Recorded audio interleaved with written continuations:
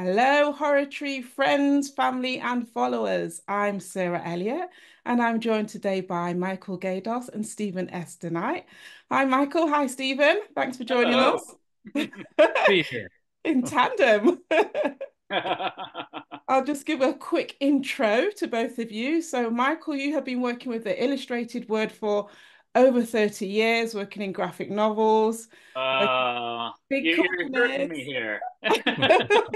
So we got DC, think Jessica Jones, everybody, Marvel, Random House, Dark Horse Comics, and Stephen Esther Knight worked as a writer on Buffy the Vampire Slayer, seasons 5 and 6, story editor. What else have you got under your belt? We've got you as showrunner for Daredevil, also writer, director for Smallville, Angel, all my favorites actually, Dollhouse as well. Spartacus, and I think the fans are just waiting for House of Ashes, so you might have some news about that. We'll see. Right. And also writer and director Pacific Rim Uprising. Wow. So thanks for joining us. My first question to both of you is comics. I'm getting that you like comics and graphic novels. So how did you first get into comics and graphic novels? Is it from childhood? When did it start? How did you get them? Where did you read them? Come on, spill. Well, who's gonna go first? I want to hear how Michael got into it. All right. Well, I got in like when I was probably like 5 years old. My uncle he was kind of an artist and he collected comics and he gave me my first comic which was like a Justice League and I can't remember what issue it was and he used to draw superheroes for me and from then on I was born in '66 and the Batman show was on, and I loved Batman. And from then, I wanted to be a comic artist, and that kind of went through to high school and into college. But in college, I realized there's a world of fine art out there, and that kind of drew me in. And I was kind of conflicted between doing the comics and the fine art and fortunately, it was right about the time that a lot of the comics were changing with Kent Williams and Bill Sienkiewicz and George Pratt, and they were having a lot of the fine art influence. And I was like, this is perfect. This is what I want to do. So. I think Michael and I were separated at birth. Sounds like it. I was born in 65 in a similar story. My cousin lived across the street and he was now, I think, 16 or 17 and thought he was too old for comics. So he gave me a box of his comics. And these were all Justice League, Green Lantern, Superman, Flash, all the classic old comics. And I couldn't quite read them yet, but I would page through them and look at the pictures and make up my own stories. And a couple of years later, when I could actually read them, I, of course, was astounded that the stories were nothing like I had made up. And from that point, I just loved comics. I actually wanted to be a comic book artist when I was a kid growing up and took art lessons, but just didn't quite have the feel for it. But I had always loved comics, and all the way through college, I went to Santa Cruz in the mid '80s, and of course, Watchmen came out, and The Dark Knight Returns came out, and I just loved all that so much, and that just continued on through my career. I do a lot of genre work with Buffy and Angel and Dollhouse and Daredevil and just all of us working on the shows always kept up and read comics and loved comics. And I always thought, well, the art thing has flown away from me after many, many years, but I would still love to dip my toe in the comics. So, I did an issue of the Buffy comic and enjoyed that. We did a couple of issues of a tie-in for Spartacus, And then years went by. I was too busy. But then I did a couple of one shots for Marvel, and I really loved doing it. But like, I think a lot of people, especially people in the entertainment business, you realize, oh my God, it's so time intensive. It really makes no sense to like do a comic for Marvel. Mm-hmm. So I really turned my attention that I wanted to do my own stuff, my own graphic novels. And Beneath was one of two that came out of that. And it was just like a dream come true. I've loved comics all my life.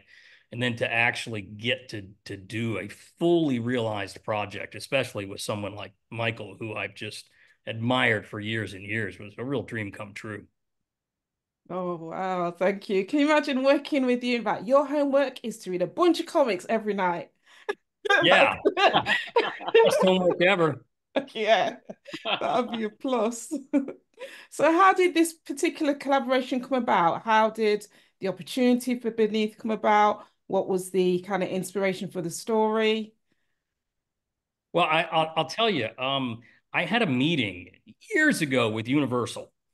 And they were relaunching for like the umpteenth time their classic monsters division. This was I think a year or two before Invisible Man came out. And they said, "Look, take a look at our catalog, see if anything strikes your fancy." And they said, "But of course." The big titles are already taken, Creature from the Black Lagoon, The Wolfman, Frankenstein. Don't even look at those. Um, so they gave me a little thumb drive with all of their classic movies on it. And of course, I'd seen them all, mostly when I was a kid. And there was one title that caught my attention was a creaky old 1930s movie called The Mole People, if you've Mhm. ever seen that one. And it's kind of like a Lost Horizons with creatures. It's these explorers end up in this like Shangri-La underground utopian society with one little problem. The workers are these mole people that are in the background. They're slaves. They're basically slaves, and they're very poorly treated. And the mole people have nothing to do with the movie whatsoever, except in the third act, the mole people go bananas and revolt and start killing everybody. So I thought, hey, there's a modern interpretation here. And years before that, I had an idea to try to remake the giant atomic ant movie, Them. Mhm. And that's where the opening of the graphic novel comes from, with undocumented immigrants crossing into the United States and getting sucked underground. And the original idea was they find out it's giant ants. I thought, hey, I really like that opening. But at the time, when I was meeting with Universal, there was a lot of news stories about the for-profit immigration detention centers and how awful they were. And I thought, well, all these elements come together nicely because I Mhm. love a good social underpinning to a story. So I whipped up the story with the idea of, a possible remake of the Mole People, even though it had nothing to do with the Mole People whatsoever.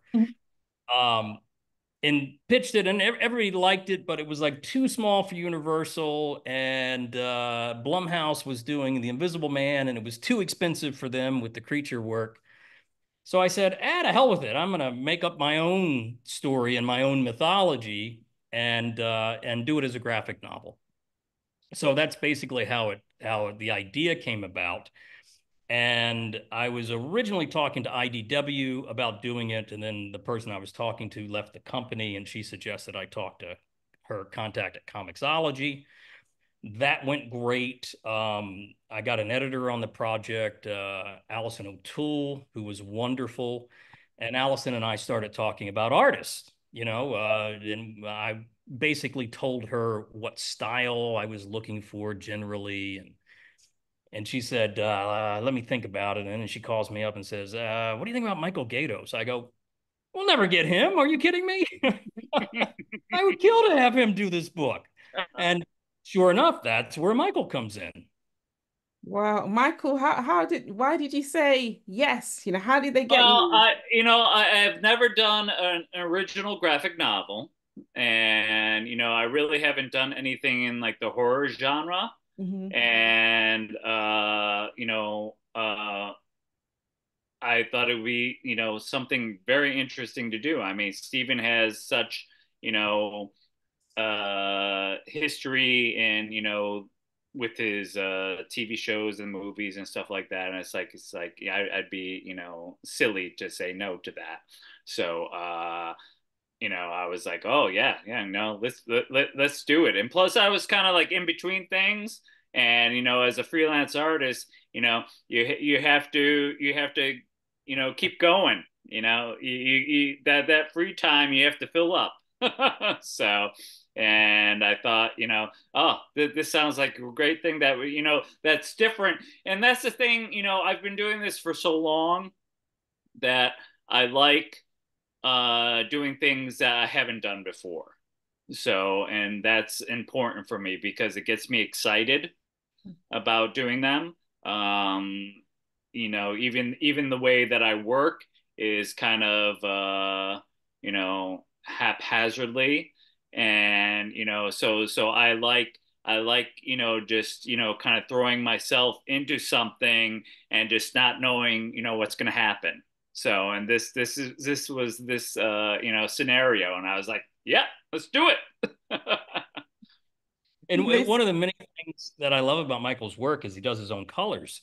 And if you look at the book, the script doesn't have those fantastic color choices that you made, Michael, that I just loved when I got the pages because each section is so distinct and different. It just really elevates the whole proceedings. Yeah, well, you have to. I mean, comics are so close to movies and television.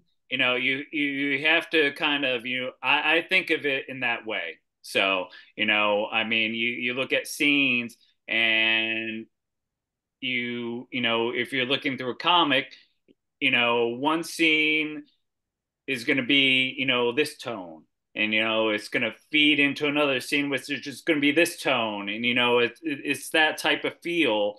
I don't want everything to just kind of be the same type of feeling, because I mean the color can add so much to the story. And I mean, we see that in movies all the time.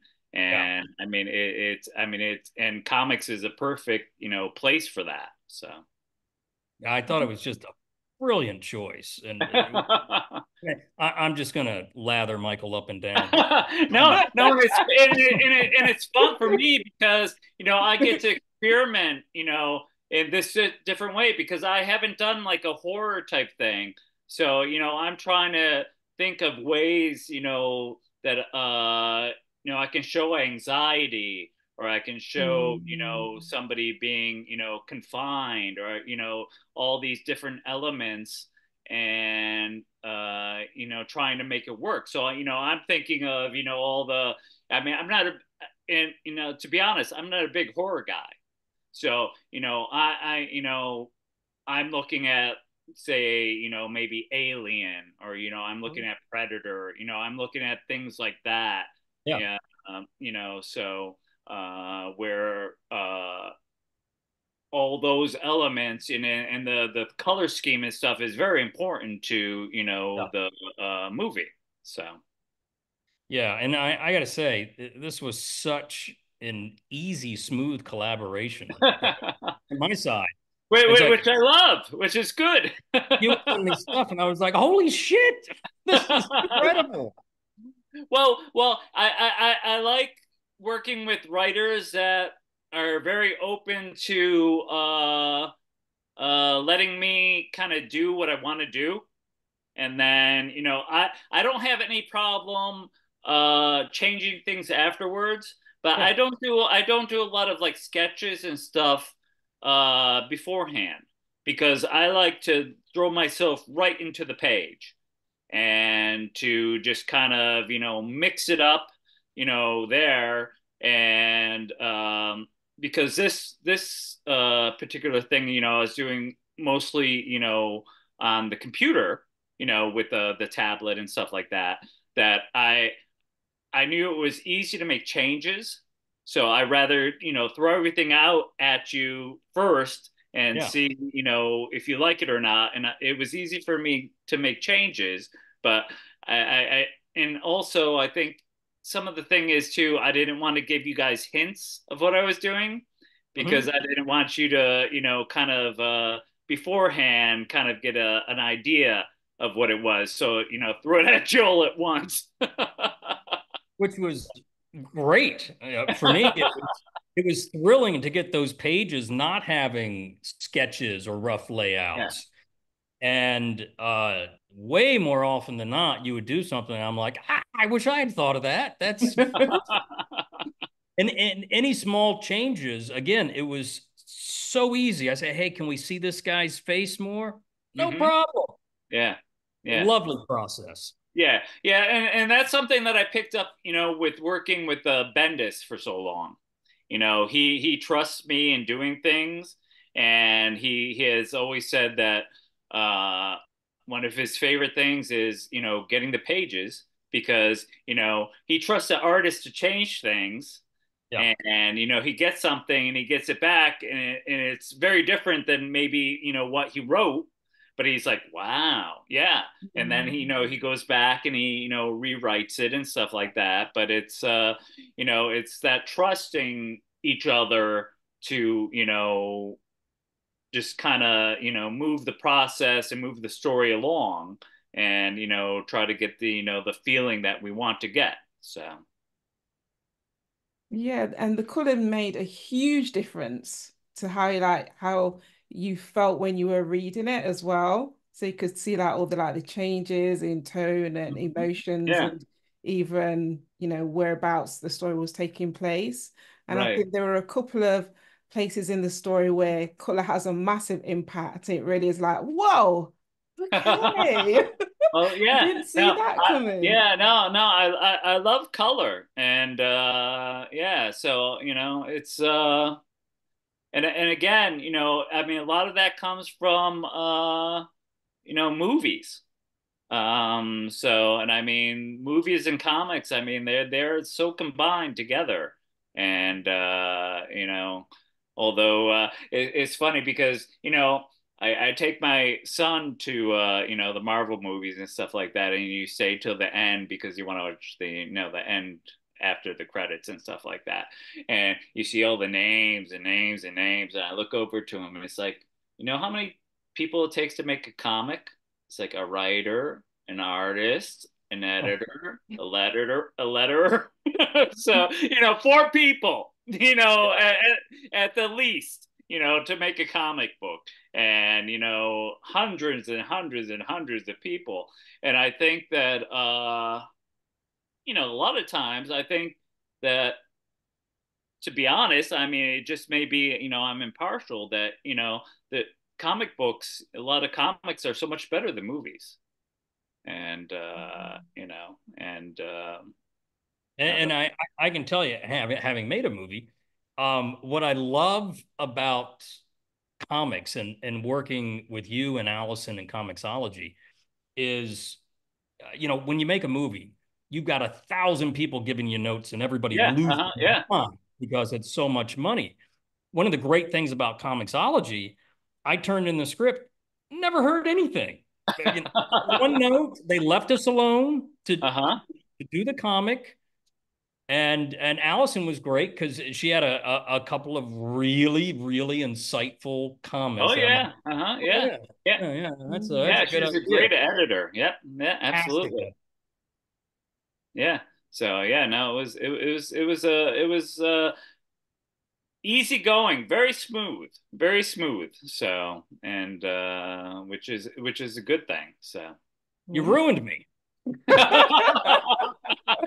no, and They really could have. I'm very, very happy with how it came out. So Oh, it's gorgeous. It yeah. is, Every yeah. time I crack that open, I just pour over the artwork. Michael, it is just stunning No, work. no, and I mean that comes from a good story too. So, and it's just, having, I got involved, right away. And I was just kind of, with every script that I get into, I kind of play act, all the characters, because I mean, as an artist, you're kind of playing, you're being the director and, stuff like that. So, I do that.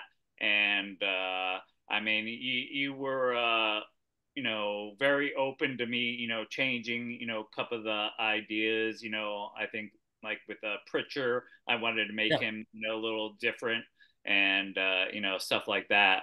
But, I think, it really, it has a good feel to it. definitely. Yeah. So it's very, I think it's very easy to read and very easily, for somebody to get sucked up into it. Mm, Yeah. yeah, Yeah. definitely. Yeah. And it's so much more than what you initially see on the page. So I mean the reviews are coming in and people are saying it's Tremors minus the laughs. And that's interesting because you're wondering what is underground, what is going to actually appear. People are Yeah. saying that there was an influence from Assault on Precinct 13. Um, Absolutely. Yeah. The John Carpenter, that was a yeah. huge on this. First off, if you're looking for a solid, terrifying monster story, this is it. Gory dread infuses every page. Artwork is first class, and the story will have you on the edge of your seat or hiding behind the couch. So, yeah, I mean, the reviews So, do so love that's these funny because, good. like I said, I'm not a big horror person. So, I've never seen Tremors. I've never seen Precinct 13. So, and it's funny because I do a lot of role playing game illustrations, which are a lot of horror derived. Okay, and I never played those games. So, I feed upon, which is scary, my head. which I have dreams that dreams that fulfill all those scary stuff that that I draw. I'm So going to push you to watch Assault on Precinct 13, not a horror movie. okay. Yeah, it's not Okay. horror. Yeah, it's very It's good. John Carpenter's, I guess you would say it's technically his second movie after Dark Star. But Dark Star, he did with Dan O'Bannon. It started as, I think, a college thesis project, and then they expanded it and it got released. Assault on Precinct 13, I believe, was his first, start to finish theatrical release. It's this fantastic little action thriller. And the story is this Precinct 13, this police station, is closing down. It's got a skeleton crew. The Yeah. phones have been turned off. And this guy with blood all over him comes rushing in. His daughter has just been shot by these crazy anarchist gang members, and he ends up shooting the head of the gang before he gets to the police station. And then the whole thing is at night with this gang trying to overtake this police station. And there's one busload of criminals in there. So the cops and the criminals have to work together, which was obviously a huge influence Uh-huh. on Yeah. Beneath. Yeah. Fantastic, crackerjack little movie. Yeah. Yeah. See, I mean, in that regards, I, not seeing a lot of horror stuff. So going through this and doing it, I didn't know if it was scary enough what I was doing, or if it was, I was trying to get more, I think the tension Mm. between characters and, the tension in scenes and stuff like that, rather than, the actual horror stuff, because I didn't know, what would be, scary to somebody reading, a book and stuff like that, because, that's not usually the stuff that I am interested in. So And that's where I think that's why this was a perfect collaboration because, I wrote it specifically where you don't know what's underground until the middle of the book. So it's all about tension and the characters. Because for me, you've got to have great characters or your story just falls apart and, yeah, it's yeah, there. yeah, no, and that's all through, my comics career, that's the most important thing for me is the character. So, Absolutely. And it's and what Bendis does so well. yeah, and it's always been it's character, character, character. So and that's something I really strive to do, and make sure that you know when I do a panel, it is evocative of what the person is saying and what's going on around them and stuff like that. So I mean that is very important to me. So And I got to point out, I absolutely love your character work. Frank, the guy who runs the detention. Oh, oh, just that's my brother-in-law. oh, perfect. Tell your brother-in-law I said thank you because that is just perfect. Yep. Mm-hmm. Yeah. So I keep an inventory in my head of like all these faces that I see, and then whenever a project Mm. comes up, it's like, what? Who's gonna be this person? Who's gonna be this person? Who's gonna That's be this great. person? Yeah. So That's really interesting. So yeah. there's so much to this book. Honestly, there's so much, and it's you've got the artwork, the characters, the story, but you also hit so many different human themes as well. Like you're looking at this capitalism, immigration, borders, racism, stereotyping, prejudice, mythology, legend. It's all in there. It's just kind of like layered in. And Stephen, what was your kind of intention for telling this story? Oh, exactly. One of the great things about genre is it often comments on the social situations of the time.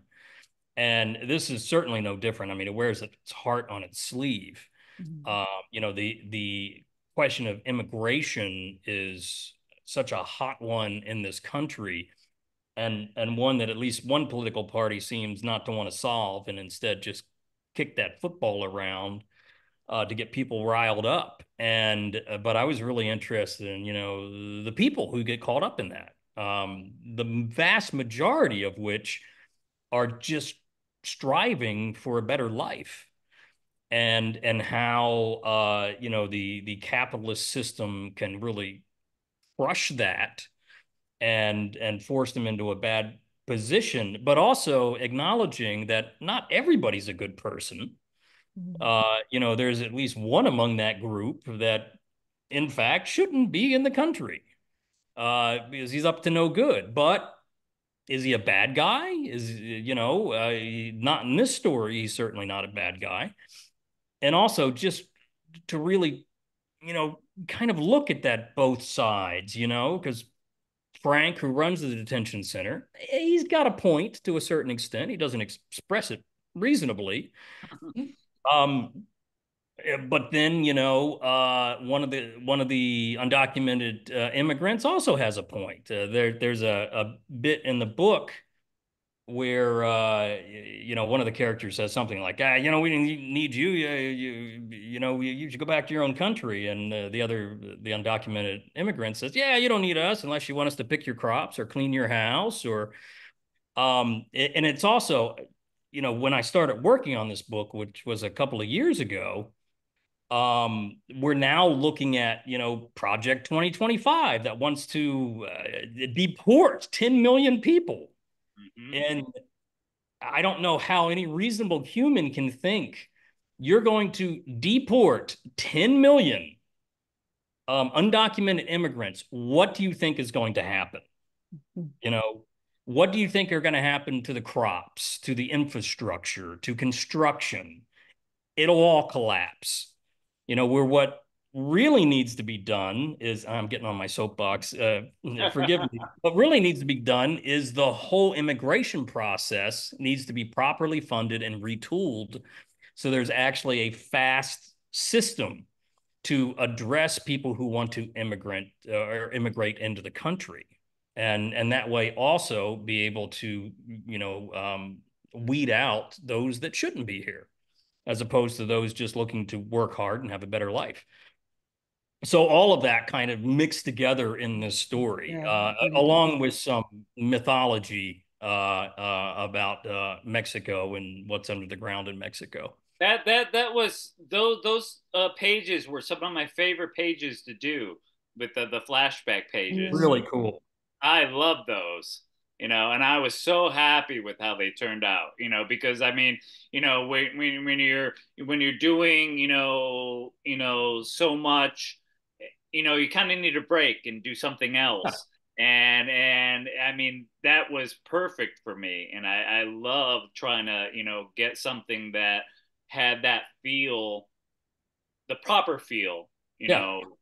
for it. So, and it was, and I was very happy with how that turned out. So, That was a perfect example of getting pages that was nothing like I had in my mind and going, oh shit, I and I never would have thought of and this. I had no idea what I had in mind until I started doing it. So, I just kind of, you know, I started throwing things together and, just, scrambling and, that's what I came up with. And it's like, oh, Super yeah, cool. that's good, you know? Yeah, there's a lot of moments where you're reading, it's like, I didn't think that was going to happen. Or it's like, oh, just looking at like how the page changes. Oh, that's Hmm. different. It's, Yeah. quite a departure from the previous page. That's great. One thing that I did really like was the reveal of the monster, that single final page. I was like, Hmm. oh. So how much of that was you, Michael, and how much of that was you, Stephen? Well, I I gotta think, say, it's almost all Michael. oh, no, no, no. I had a couple of I small think it was like comments. half. I would, because he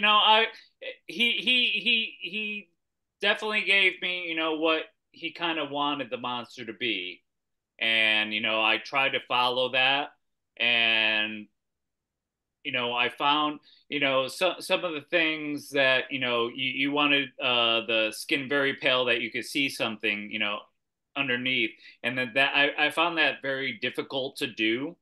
Oh, it's impossible in the comic.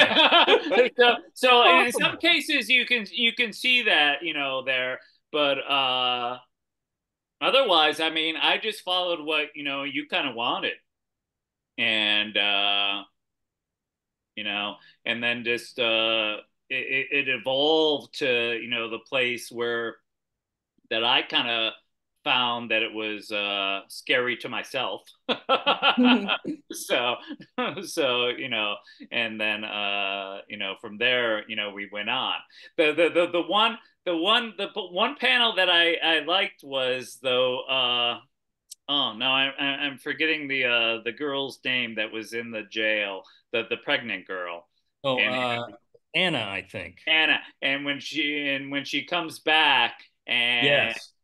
she has, I try to make it that you can actually see the fetus in the belly there, Oh and shit, I gotta go back and look at that. I think I yeah, missed it. yeah, yeah. So I mean, it's not very clear, but there is the outline and stuff like that, because that's the whole idea that you had, that the translucent skin Right. and stuff like that, and I thought that was very important because she was pregnant and stuff like that. So I never thought of that. If I ever do this as a movie, I'm gonna make sure that's in it.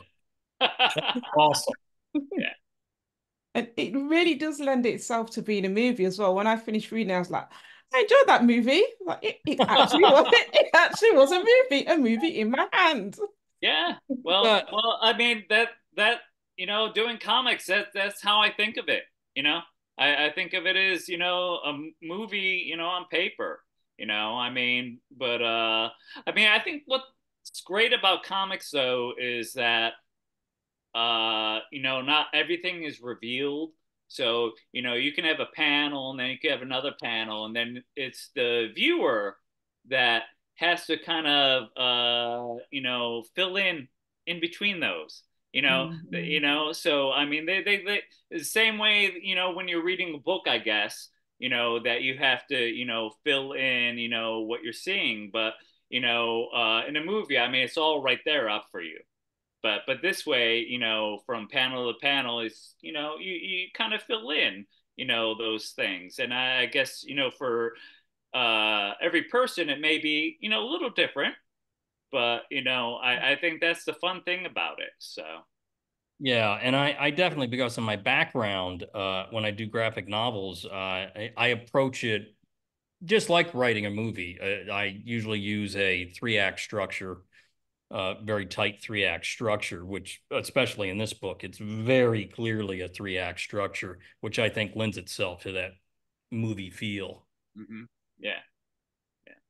So my kind of like final question to both of you is what's next, or what's happening now? What else have you got project wise, and what's coming up? So Michael, what's your kind of like next project that I saw one of Steven's last interviews and saying that there may be a sequel. So, Oh, you'll be the first to know. but yeah, no. In the meantime, actually, I'm doing. I just finished up a short story for my friend.